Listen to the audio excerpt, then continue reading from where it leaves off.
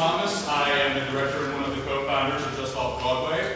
We'd like to thank you for coming out to tonight's production of Little Shop of Horrors. This is our first full theatrical production here at Just Off Broadway. Just a couple quick reminders, please. Please take your cell phones right now and turn them to the silent or off position. We are filming tonight, so please be aware of the cameras that are around.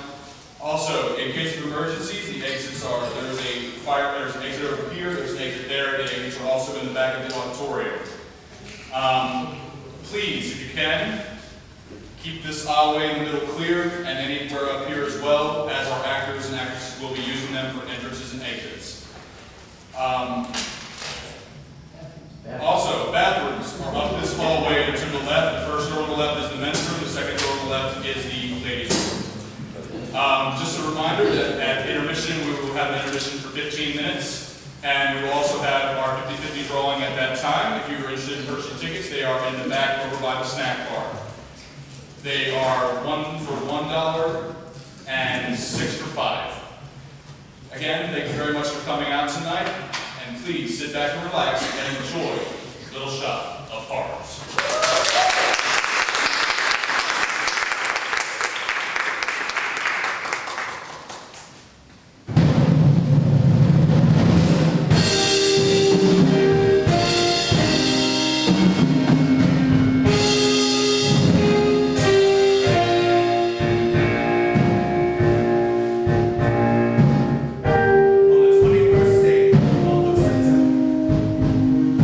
Years, a decade, not too long before our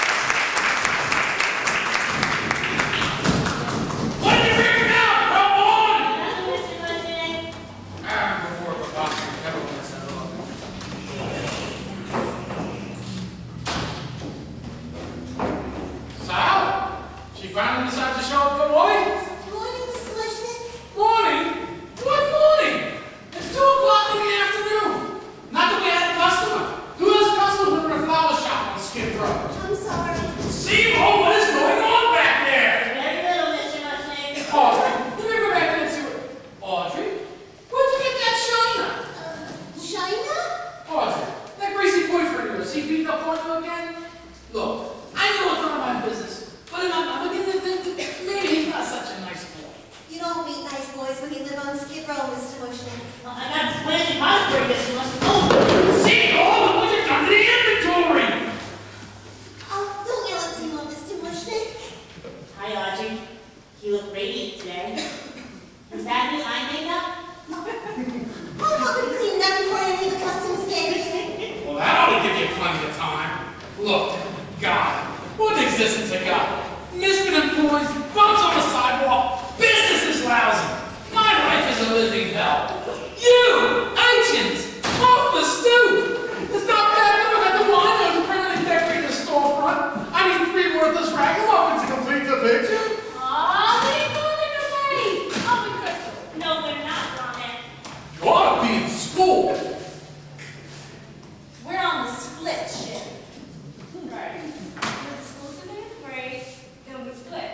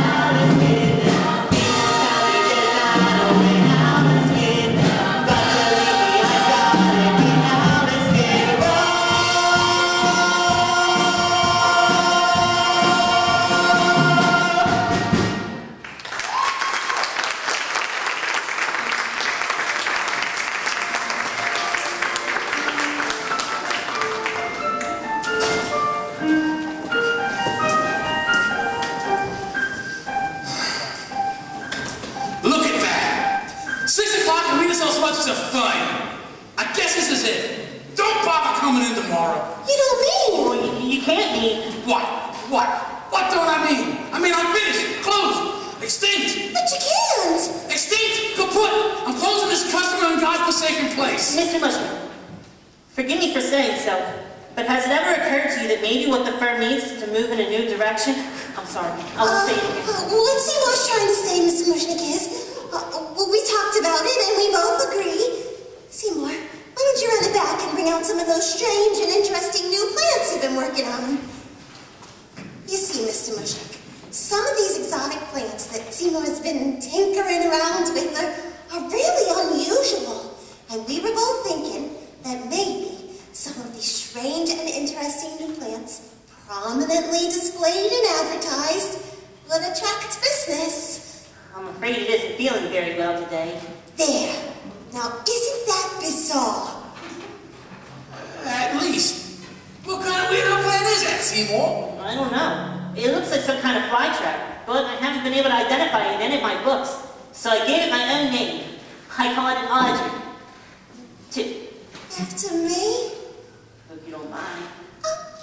You see, sir, if you put a strange and interesting plant like this here in the window, maybe...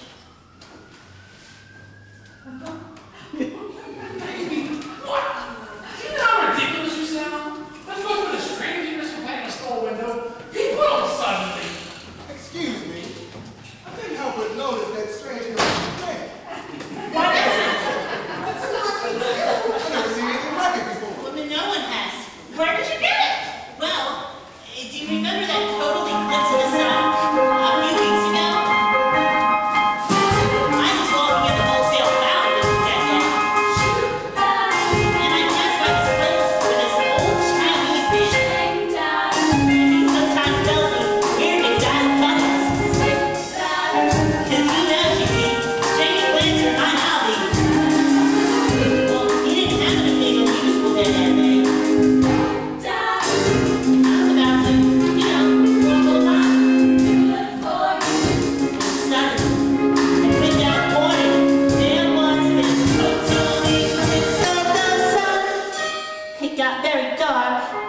And I heard a strange humming sound like something from another world.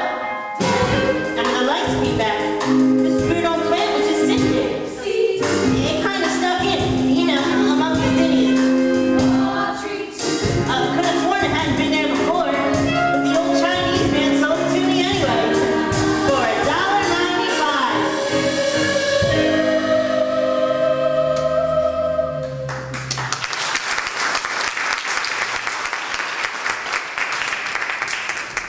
Wow, that's an unusual story.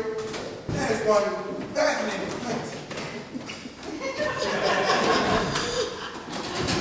Well, since I'm here, can I have $50 in your finest roses, too? $50? $50?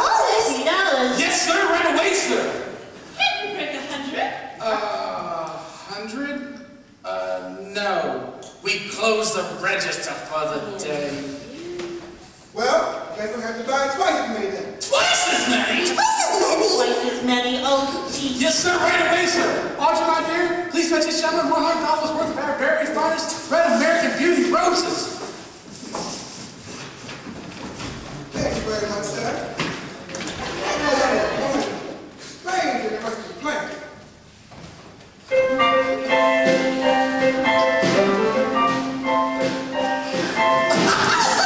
Well, don't just stand there. Put that, what do you call that thing? Put that on your two back and a little bit of passes by I can see. My God, I would never believed it. My children, I'm taking us all to dinner. I would love to, Mr. Mushnick. Oh, but I gotta date. Well, this ain't no good, Nick. I'm telling you, Audrey, you don't need a date with him. You need major medical. He's not a good, clean kind of boy. He's a professional. What kind of professional drives a motorcycle and wears a black leather jacket? He's a rebel, Mr. Mushnick, but he makes good money. Besides, he's the only fellow I got. Enjoy dinner. Good night, Seymour. Good night. Poor girl. Are we still going to dinner? Oh. You're not going anywhere, girl woman. You'll stay right here and take care of this sick plant. Why do you keep painting all the time? I told you, it's giving me trouble. It just wilts like this. And the Audrey 2 is not a healthy girl. Strictly between us, neither is the Audrey 1. If only I knew what breed it is, and what genus.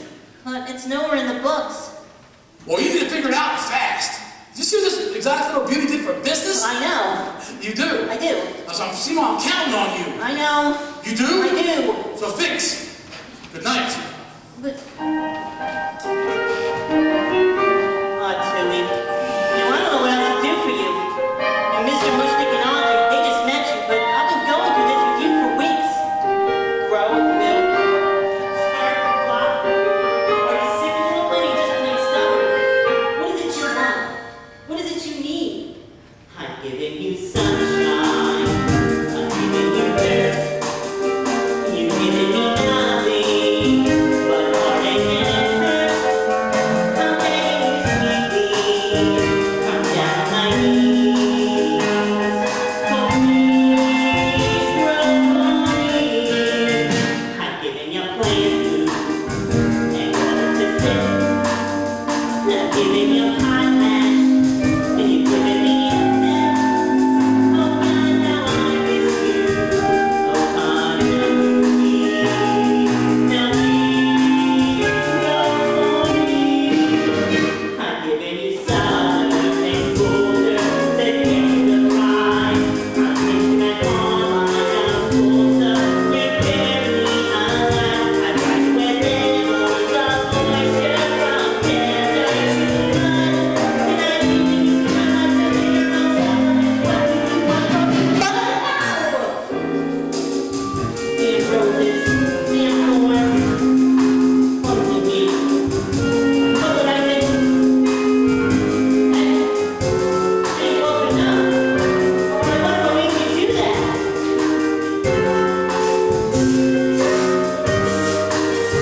never make me do that. I guess a few drops couldn't hurt. As long as you don't make a habit out of it or anything. I've given you sunlight. I've given you rain. Looks like you're not happy. Let's have another day. I'll give you a few drops. If that will appease. Now please,